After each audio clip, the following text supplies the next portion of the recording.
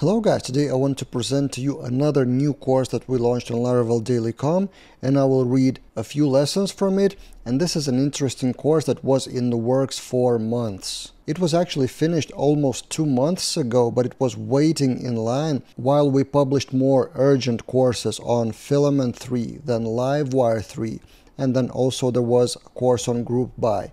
But today we have launched a follow-up course on a bit older course about view inertia. And the story behind it is actually my own tweet, which I tweeted almost half a year ago. So I had an idea of refactoring project from a single web project to also adding mobile API, both with Laravel. And this is a pretty typical scenario, and the same was confirmed in the comments of that tweet. So what if you have a web project and then you have to add another layer, and how to make it all maintainable, reusable, and future-proof. So this course that I've been talking about, View Inertia Food Ordering System, that we launched a few months ago, has become a great candidate for a new course of refactoring. So what if you have a web application of ordering the food from restaurant? It may be a Laravel application, it may be, as in this case, View Inertia with Laravel. It doesn't matter that much. What matters is that it's a web project without any API. And then one day the company says to you, okay, we need a mobile application, please make it work.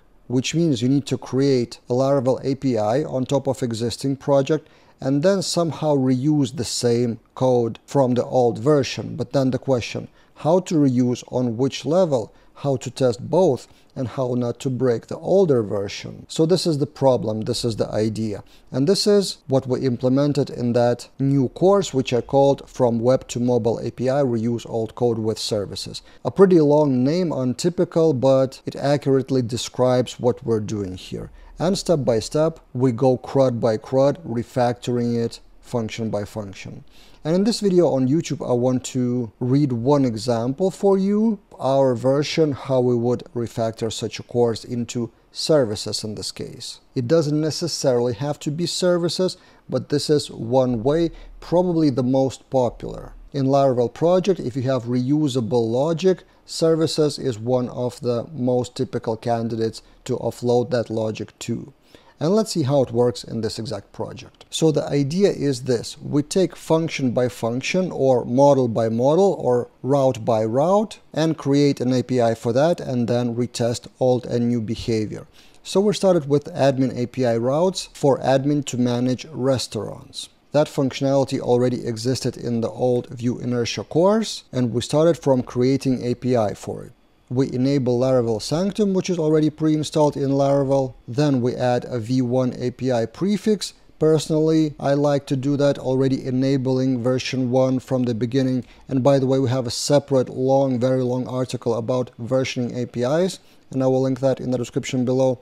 And then we create API resource to manage those restaurants. And it will be used for transforming the data. And the next step is the controller, also with prefixes like v1.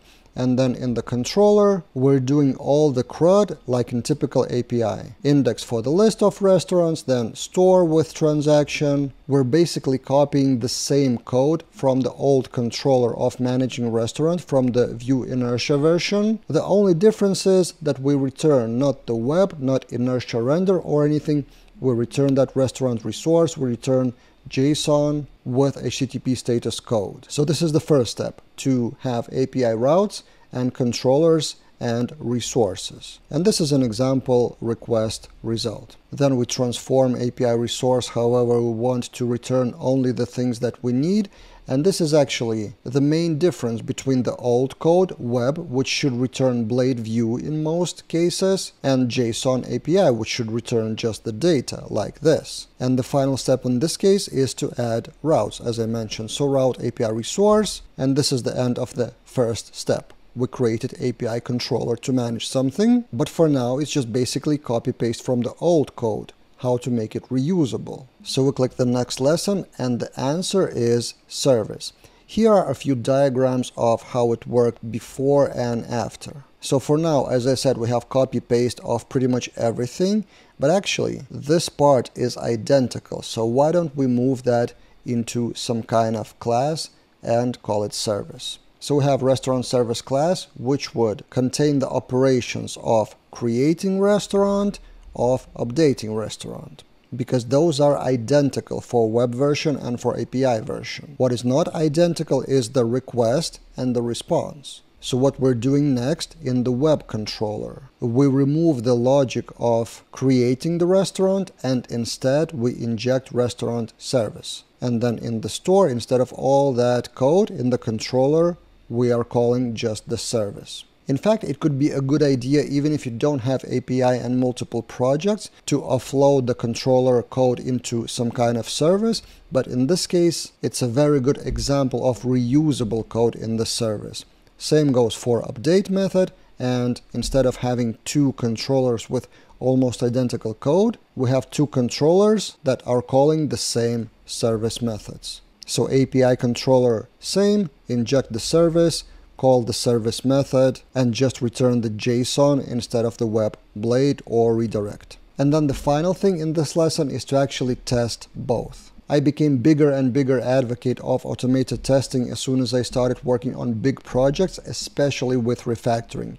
So in these moments of refactoring majority of the code, automated tests pay off in a huge way. But pretty typical scenario is that you don't have automated tests before doing this refactoring. So in this course we did exactly that, wrote tests for both old project and new project. So the next lesson is tests for API routes. We set up the testing environment, then define the factories which didn't exist, some seeders for specific scenarios, a method that would be repeated in many test cases. So some preparation work basically. And then we create automated tests that test that admin can view restaurants, for example. Admin can view a specific restaurant. And more methods like this one. And then if we run those tests, PHP artisan test, on top of old tests that already existed, we have API tests. And then in the next lesson, the final lesson about that specific CRUD, we have also a feature test, but for web tests. They are in the specific subfolder and namespace with almost the same logic of test admin can view something, but in this case from the web. So route admin restaurant and assert inertia tests the inertia stuff and web version.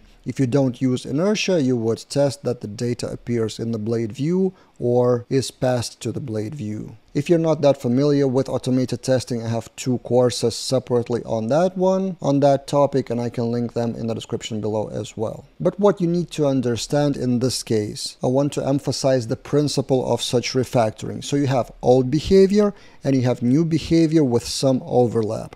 So you create a new behavior, then you know the level of that overlap, then you extract that common behavior in some kind of layer, it may be service or not, and then at the end you have to have automated tests for both, because there's a risk not only to break the new stuff but also the old stuff, because maybe some authentication wouldn't work the same way or some data may be changed for the new behavior. A lot of things can happen in such a big refactoring. So yeah, this course is about that refactoring step by step, and in the other lessons we touched on other parts of the application, but the logic there is pretty similar. So I wanted to describe one API endpoint, one section, one model, one entity, whatever you call that, to again explain the principle.